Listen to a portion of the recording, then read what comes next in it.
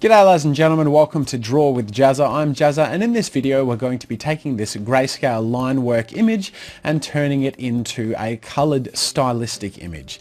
Now there are a couple of videos associated with this picture so far. I've done a speed painting where you can see the whole process, including what I haven't yet done, sped up, which I would have released first.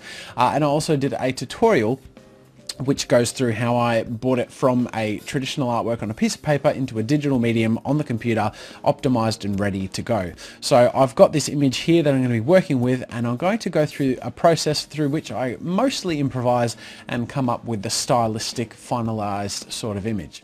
Now the image I'm sort of kind of hoping to work towards, I want it to look like it's from ancient books, even though like I know they're not ancient because in Warhammer 40k, you know, it's all in the future, but I remember reading the codex and all that stuff when I used to play Warhammer 40k, and everything was kind of, it had this kind of biblical ancient feel when you read the codex and the quotes they had and the images that they had in their books and stuff looked like these ancient sort of images, and I want to get that feel. So that's why I went with a hand-drawn pen and pencil sort of feel to start off with, and I hope to complement that stylistically with a lot of texture and some desaturated color implemented as well.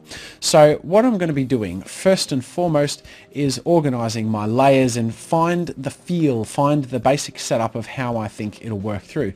So I do this in an improvised sort of way. First thing I want to do is create a new layer, and I want to find how I'm going to layer in the colors. So I'll use a few test colors. Now I want this character to be an ultramarine, so I'll find an ultramarine blue, and I'm just going to scribble in roughly where some of this blue will go.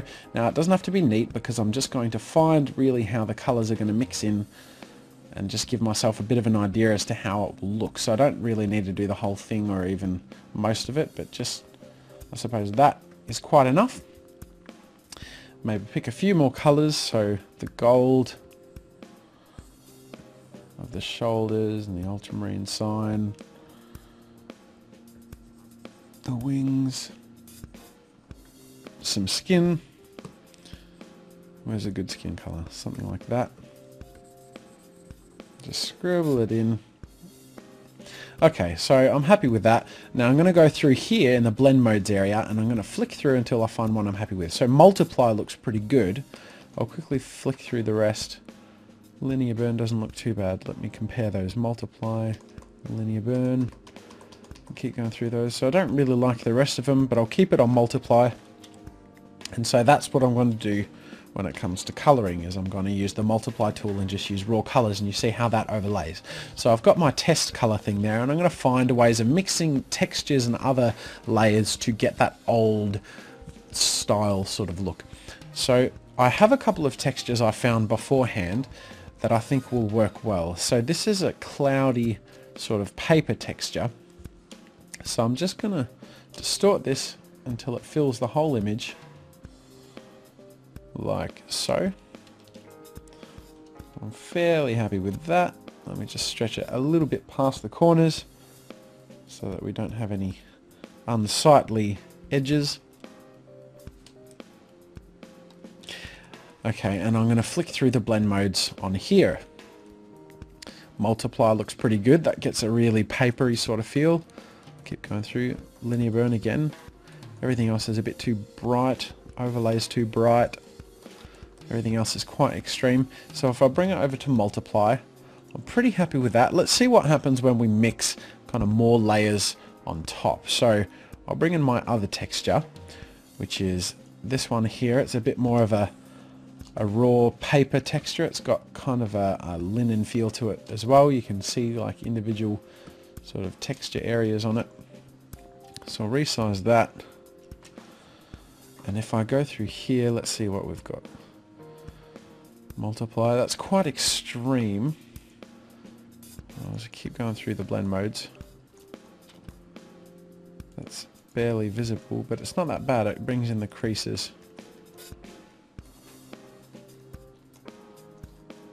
That's quite good. Soft light. I don't mind that. Let's go back to multiply.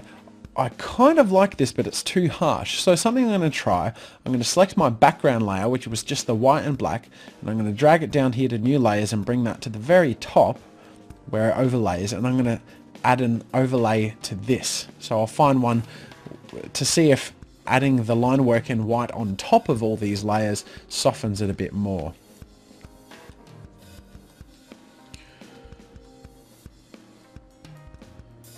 There we go. So you can see already soft light. So when I bring in soft light, it kind of brings a bit of an equilibrium. So with these two textures, I've got a multiply on both of these, but it brings it to be really dark. So with the line work background of the black and white put on top on soft light, it really evens it out quite a bit. So if I hide those and then make them come up again, I'm starting to really kind of get that look that I had in mind. Problem is it's a bit too saturated, a bit too much color. So I want to paint with raw, rich colors, but I also want to take a bit of that away after I've painted them. So I'm going to add a layer, just a blank layer, and paint black over the whole thing, and then turn this into a color layer. So it turns it into black and white, and then I can just bring down the opacity. So if I have it around 30, that means that it's 30% tinted to be black and white. So you can see when I bring that in, it really brings in that old papery look. I use this quite a lot.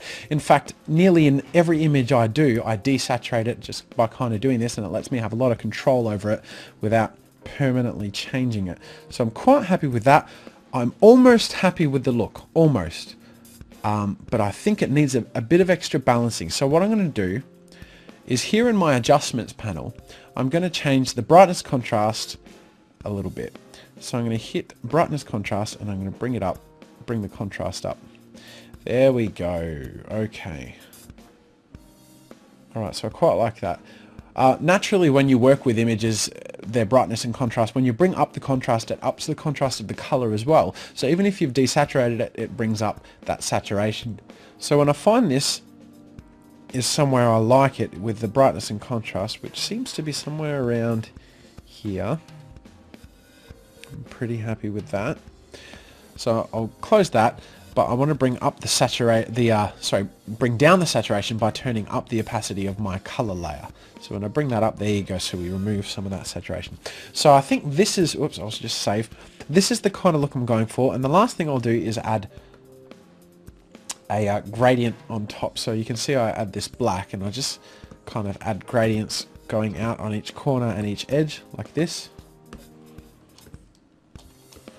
Okay, and then I soften it to a low percentage. Okay, so in doing that, you can see if I hide it and make it visible, it frames the image in a kind of hugging sort of way. It softens the edges. Okay, and what I've really been doing is finding the final look of the image before I actually go straight into doing the color, which I think helps me, because that means I can hide all of these at once and just see the raw color and just paint all the color, and every now and then when I want to see what it looks like in context, I can just do that, make them appear, make them disappear.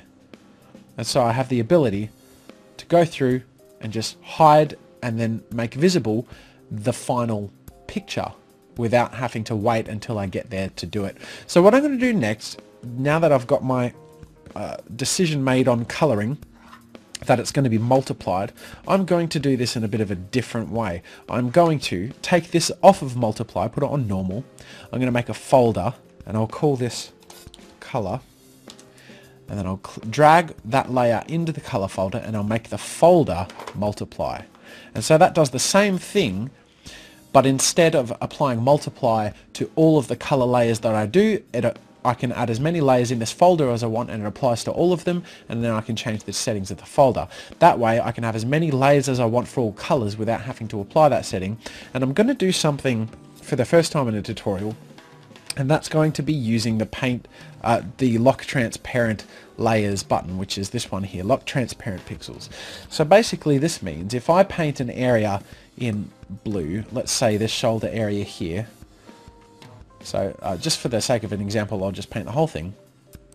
Okay, I'm going to lock transparent pixels by clicking that button, and if I select a darker blue, hit OK, and then paint. It does the same thing as a clipping mask without creating a clipping mask, and it just paints directly on that layer. So that means I'm able to add shading without creating all these large numbers of layers. Now it is somewhat irreversible, so what I'm going to be doing first that you'll see me do is I'm going to go through and paint all of the flat colors on the image. Now this will take a while, so I'm going to fast forward through the whole process, but starting now, that's what you're going to be seeing me do. I'm going to add all of the raw color to the entire image in all the layers under this color folder. So it will take a while. I'll fast forward it a fair amount and then you'll see the final result.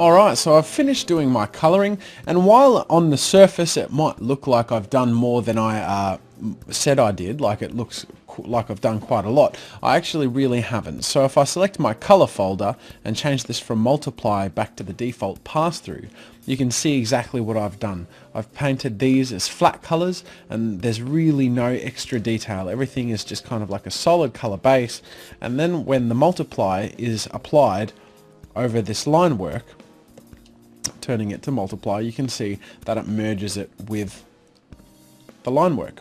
Okay, so I've got the basics, and before I start making things pop out a little more and adding a little more refinement and difference and all that, I feel like the line work is a little too strong. The black is a bit too harsh. So what I'm going to do in both instances of the line work being around, I'm going to change it to a bit more of a sepia tone. So I'm going to duplicate this background by clicking and dragging down to this new layer thing. And I'm going to double click and go color overlay. Oops. Yeah, no, that's actually correct. And I'm going to select a color that's like a murky brown, like this. Hit OK, and then I'm going to change blend mode to, let's find a good one, Screenworks, Linear Dodge. I think I'll go with Linear Dodge. Okay. So I quite like that. You can see that that's a sepia tone instead. So I'm going to right click on this and rasterize the layer style so it becomes a flat image. And I'm going to see how this looks with the color overlay. So it's a bit softer, maybe a bit too soft. So we'll go back in there again. I'll undo that rasterize, bring it down to a darker brown. Alright, and then I'll rasterize that. Okay, so I'm fairly happy with that. And what I'm going to do is, when I make this overlay appear, you can see everything's quite solid and quite dark. So I'm going to duplicate my background copy, bring it up here, hide the black and white one, or in fact delete it completely, and I'll use the overlay that that one had, and I believe it was lighter color. No, it wasn't. In fact, I'll have to go back and check. It was soft light. Okay, my bad. So I'll delete that. I'll turn this one to soft light. There we go. So already it's much more organic looking. It's not as harsh. It's still fairly tough with the lines and all that, but it's quite good. I'm happy with that. Okay, so I feel like that is an improvement personally. I'll merge those layers into the background, and so I've got a few parts to this image. I've got my sepia tone grayscale background, I've got my color applied on top of that, and that's divided into a few areas. I'll hide the background and show you what they are. I've got my foreground, I've got the Space Marine there, the Tyrannid and the Orc, all just painted blockily, nothing too crazy. The midground, which is basically just a silhouette, and then the background, which is the smoke with a bit more darkness, and then the red hue of the background. So that on top of the line work comes together like that, and then with the overlays that we put in place beforehand, we get this sort of look. So now we can start messing around with the look to get more of a final look. So I feel like there's a little too much saturation, so I'm going to desaturate it a bit, because remember, we want to go for that old papery look. Speaking of which, maybe we'll try moving this line layer under the paper layers so it doesn't look as good under both. Perhaps if I bring up the brightness contrast.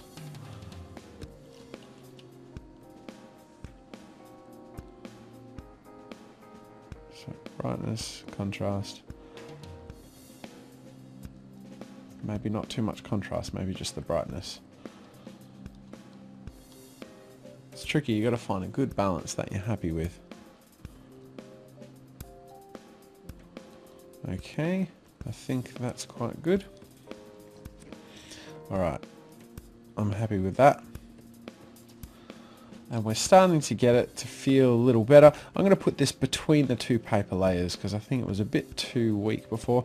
Again, this is very much an improvised sort of process, so it's kind of like figuring it out as you go along.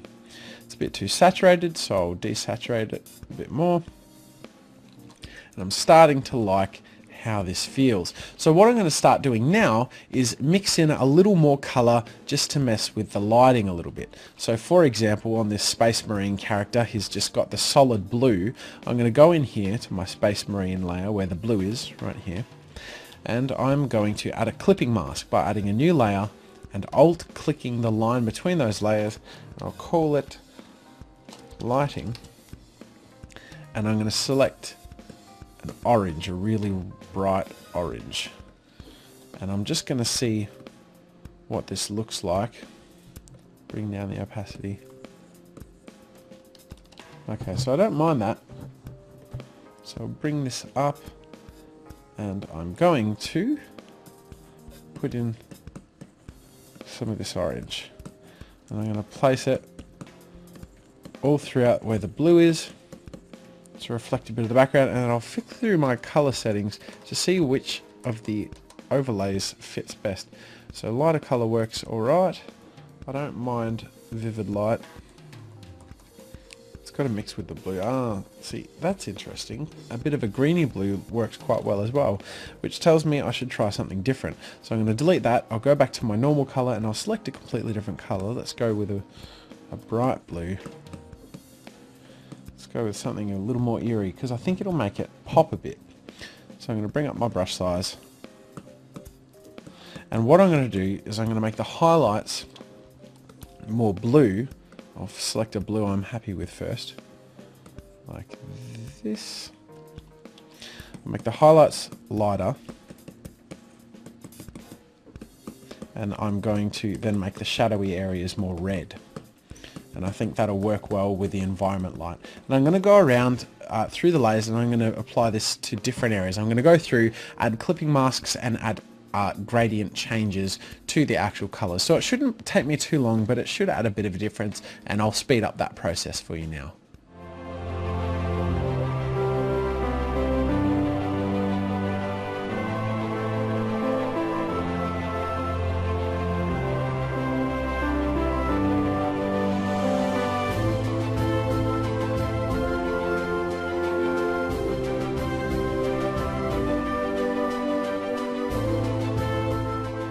Alright, so I've got something I'm happy with now, so I'll show you what I've done. Basically, when I hide these layers, you can see this is what the color layer looks like. So it's on its own quite ridiculous looking, but that's okay because it's meant to be applied in the context of all of these things put together. So the next thing we're going to do is balance the textures and everything kind of being laid together, find things to make pop out with the dodge and burn tools, and then add our final layer composition. So we're going to go into our overlay here, and we're going to go layer by layer just to make sure everything fits okay. So we've got our multiply on our first paper texture here, which I'm happy with. We've got our soft light, on our extra line work thing, and our next layer of paper. Now I might put the line work back on top. We've got the desaturation, the brightness contrast, and the edging. So all of these things come together to look like this. Now the desaturation, I'm just going to mess with these things until I find. Now remember, the look I'm wanting is that that look as if it's from a codec, you know, those tomes that the Space Marines use to tell their stories. So I want to find a good balance of all this stuff. I'll bring down the opacity. Now one thing I can do is add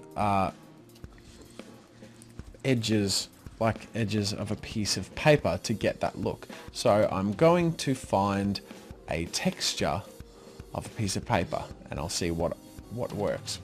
Okay, so I found one on Google Images that I think will work quite well. So outside of the context of all these other layers, I'm going to hit paste, and this is what I ended up with. So I quite like this. Now I'm going to scale this to the size of the image and stretch it a bit.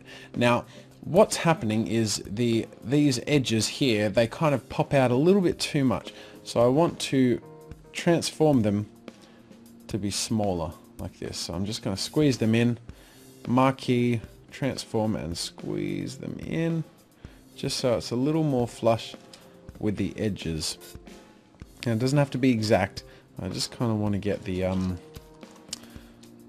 most of the image in. So bring it in, do this with all of the sides until I have a slightly more square thing. Now I'm going to grab this area, right click, free transform, and then a right click, hit warp, and just pull in that corner and pull in these other edges, because that corner pops out a little bit too much, and then hit enter. So I'm pretty happy with what I've got here. Now I need to find a good overlay setting, and ooh, that looks good, multiply. So I'll flick through these, see what there is on offer. That's kind of cool, but it murkies things up too much. Okay, so multiply was the best. So I'm going to transform this to the size of the image. And as you can see, what I'm going to be using is the burnt edges from the image of this multiply. So once I've got it to the size I want, which is about that, I'm going to warp this corner, so free transform and warp that corner down, hit enter. Okay, so I'm going to get my magic wand, hit the edge, and it selects all of the edge around there. I'm going to go on the layer above, go select, modify, and expand the edge selection by 4, hit enter, right click and fill, black. So there we go. Very, very quickly, I've got what looks like a piece of parchment. And that is the look that I'm going for. So I'm going to tweak the overlay settings just a little bit more till I get exactly what I want. Mess with the saturation. All of this funky stuff. I want it looking like a nice piece of parchment, but I also don't want to lose too much of the image itself. Bring up the saturation a little bit.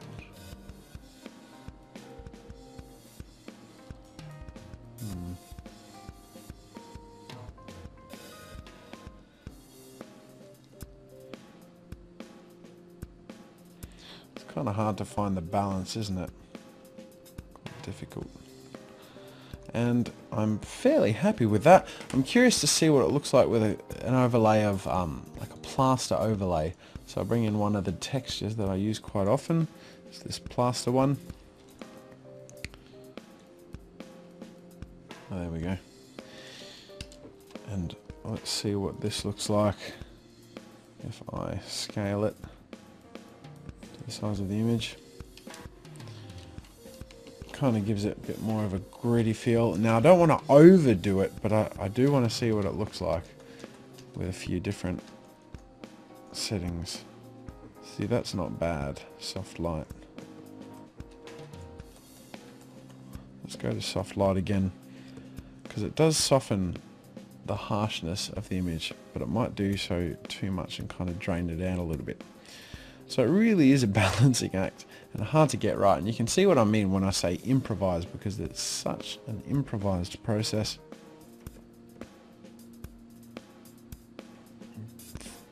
Coming to be happy with how it's turning out.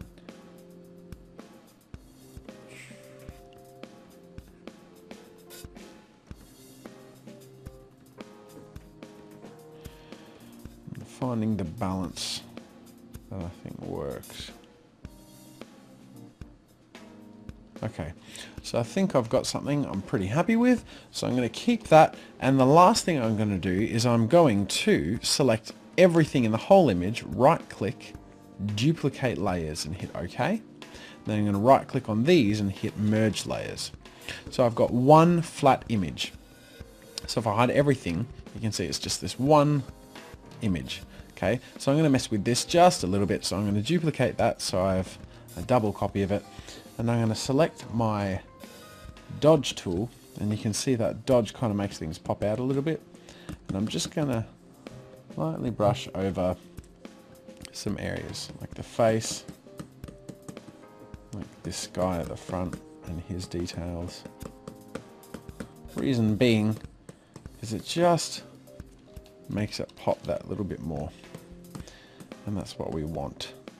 We want it to stand out from the background. So put it on the Tyrannid, a little bit on the Orc, but mostly on this guy at the front. And you can see that that makes them kind of jump out a little bit more.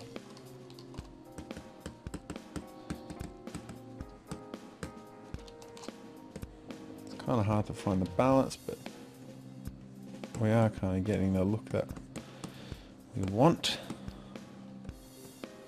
And then finally I'm going to grab my burn tool and just go over the edges to burn the edges of that paper even more, really bring in the foreground quite a lot, frame the image. Okay, now there's a couple of things that I kind of neglected to do. You can see how already that really kind of frames the image. I just want to do a couple of small things. I want to add a little visual effects.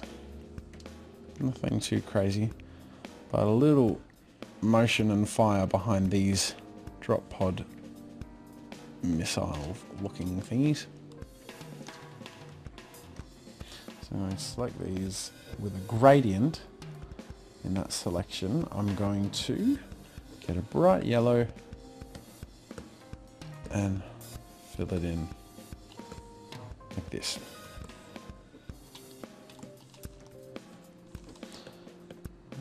Erase this, soften it.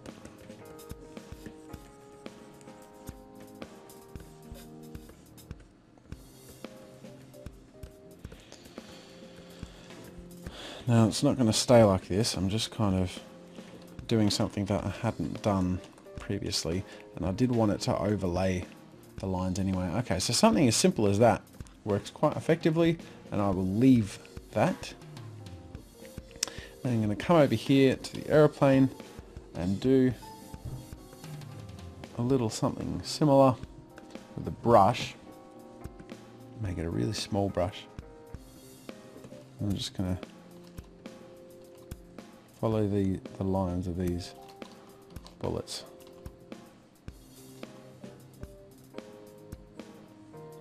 Just to show a bit of firing action. that. Bring down the opacity and just add